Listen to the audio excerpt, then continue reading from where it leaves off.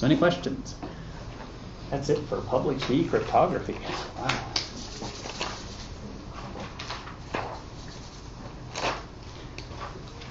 Okay, the next chapter, chapter 5. I know you're going to hate to hear this, but it's the last chapter on cryptography. I know, it's sad, isn't it?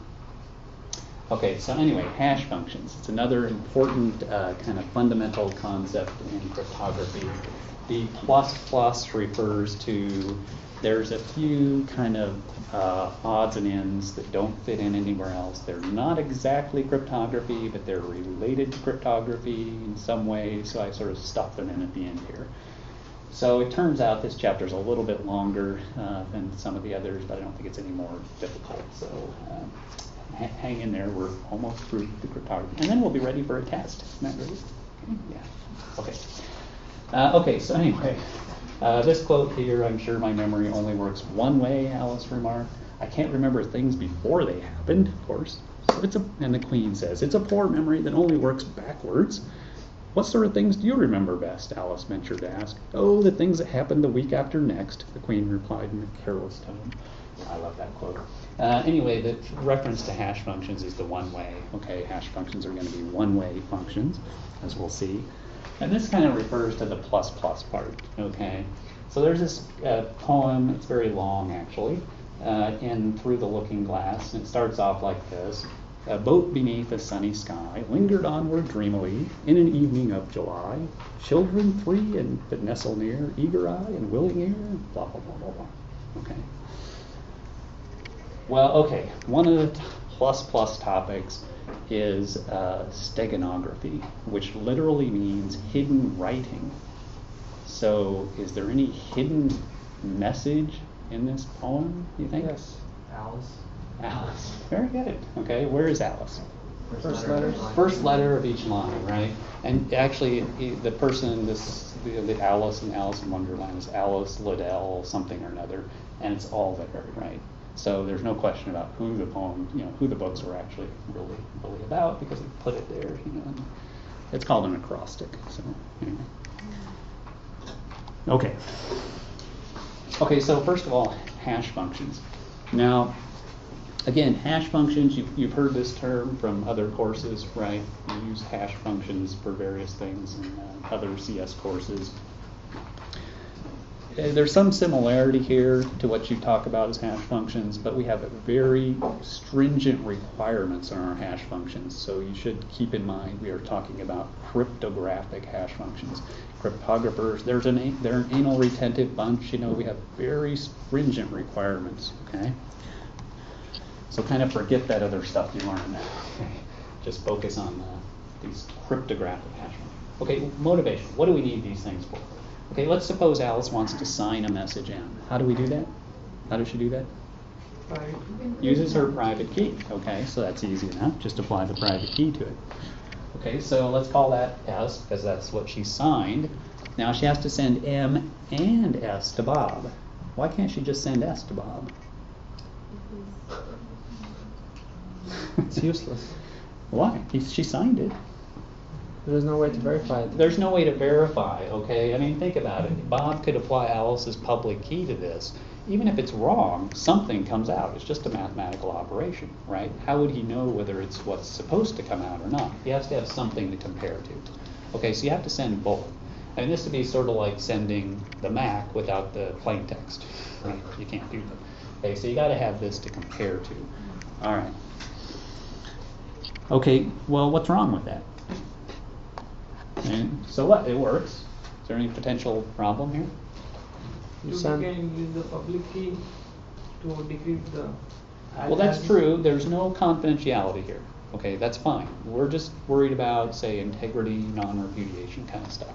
Then we're okay. Signing is just integrity and non-repudiation. It's not confidentiality.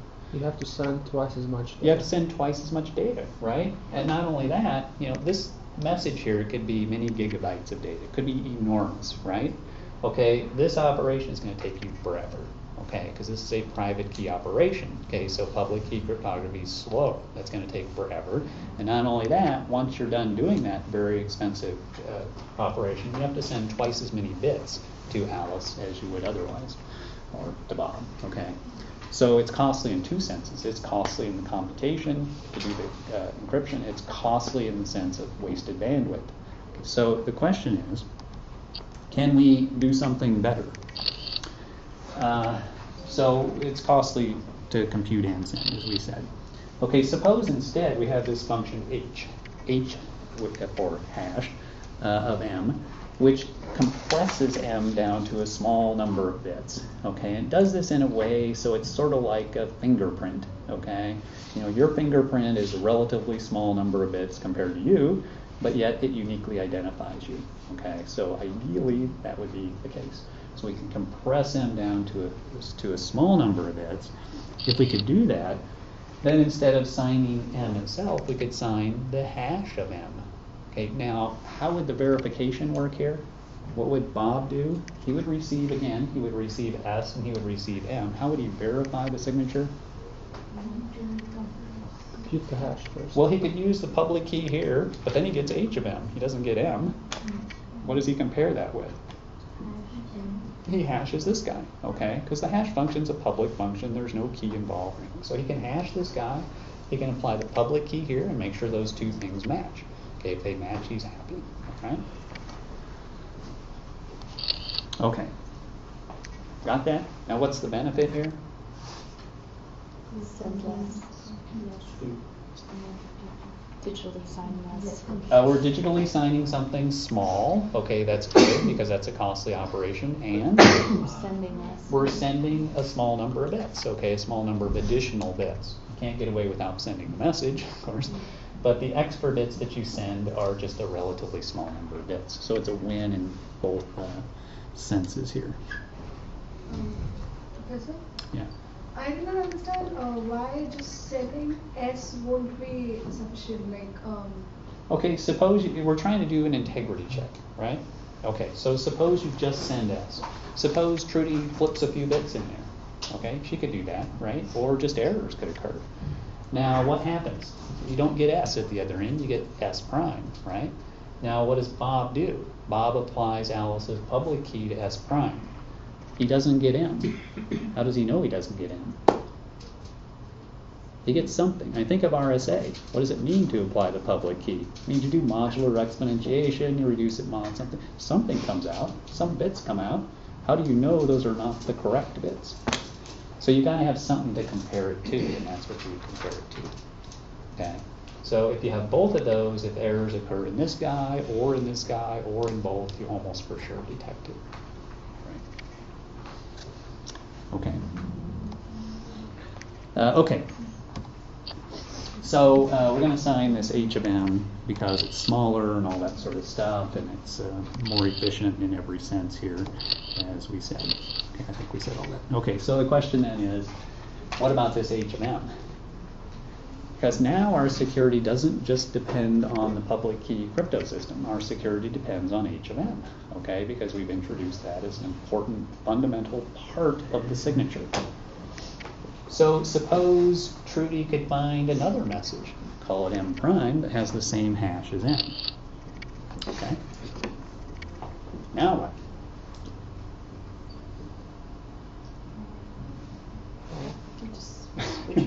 I see your mouth moving, but no words are coming out. So what? She could just switch in front of us. Right, okay, so Trudy could just switch m with m prime, because now when you receive this, what are you going to do? You apply the public key to this, you get h of m. You apply the hash function to m prime, you get h of m prime. Those are the same, so the signature check passes.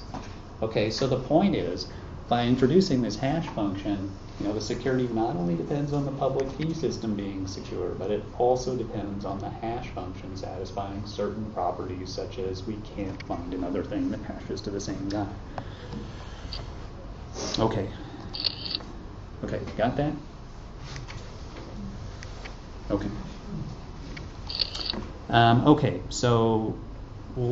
So hash functions, cryptographic. In other words, we should always say here cryptographic hash functions, but I'm going to get lazy and I'm just going to say hash functions. But I mean cryptographic hash functions. Okay. So what properties should cryptographic hash functions satisfy? A lot. Okay. We want a lot of things from these functions. First thing we require is compression. meaning no matter what size input you put in, it gives us a small number of bits out, okay? And in practice, it's a fixed number of bits, and it's something, you know, the hash functions used in practice could be 128-bit output, you know, 160-bit output, you know, 192, 256, something in that range, you know, a relatively small number of bits. Okay, it has to be efficient. I mean, think about it. If we're doing this signature thing, right, if it takes us more work to compress the thing down than it does to do the private key operation, it's not really worth that much, okay? So it's got to be something relatively efficient. Now, in practice, hash functions are very similar to block ciphers, okay, as far as efficiency, okay? So it's roughly comparable to symmetric cipher encryption, which is, again, thousands of times faster than, you know, 1,000 times faster than a public key operation. Okay, we're going to also require these functions be one way, meaning if I give you a value and say this is, you know, h of x for some x, you cannot determine what x is, okay? So it's one way in that sense. Given the output, you can't easily determine the input. These are kind of the crucial things as far as the signature thing we talked about. These collision resistance properties. Okay, this says given the input and the output, so I give you an x and I give you the corresponding h of x, okay? You can't find another die that hashes to that same value, okay? Even stronger, the strong collision resistance says you can't find any two things that hash to the same value. Any two, all right? Now, do these collisions, do they exist? Are they out there? Of course. Yeah, they have to be out there. Why? What? You're compressing. In other words, your number of possible inputs is way, way larger than your number of possible outputs. So lots of different inputs have to hash to the same output. Lots and lots and lots. In other words, there have to be a really huge, vast number of collisions. This says, you know, it says, of course they exist, but you can't find them. You cannot even find one. Okay? Not even one. All right? So if you find even one collision for a hash function, it's considered broken. Okay? So this is a really strong requirement here. We're really requiring a lot from these hash functions. So you might ask yourself, do these things even exist, right? Can you even build such a thing? I mean, come on, you're really asking a lot here.